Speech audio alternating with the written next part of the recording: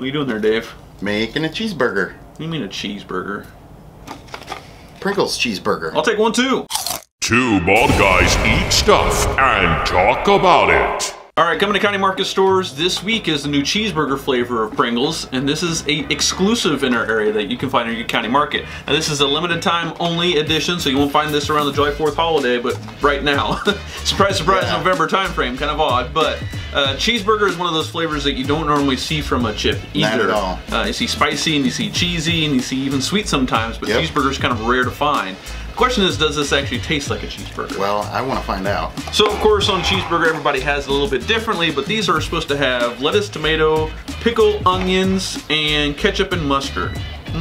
They smell like it.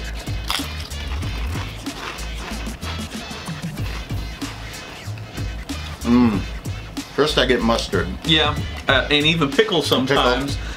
What we found is that, look at this chip, the distribution on this. A lot of times with Pringles flavors, you'll have to dig deep into the can to sometimes find all the flavor. And I think if you, like you said, if you keep eating these, you'll get all the cheeseburger.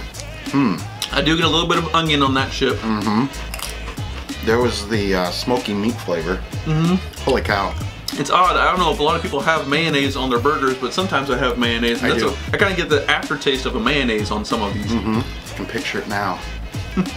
What's rare in the chip too is to have the grill flavor of a grilled burger. And this does that. It's rather addicting. Yeah, as with most Pringles, you can't pop just one. No, I love getting the different flavors in every chip. I wish these were around all the time.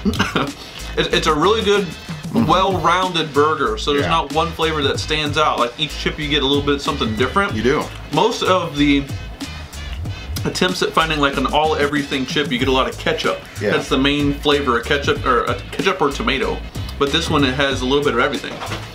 And Pringles, I usually shove 2 or 3 in my mouth at a time.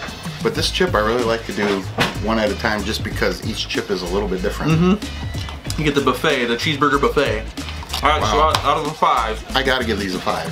5?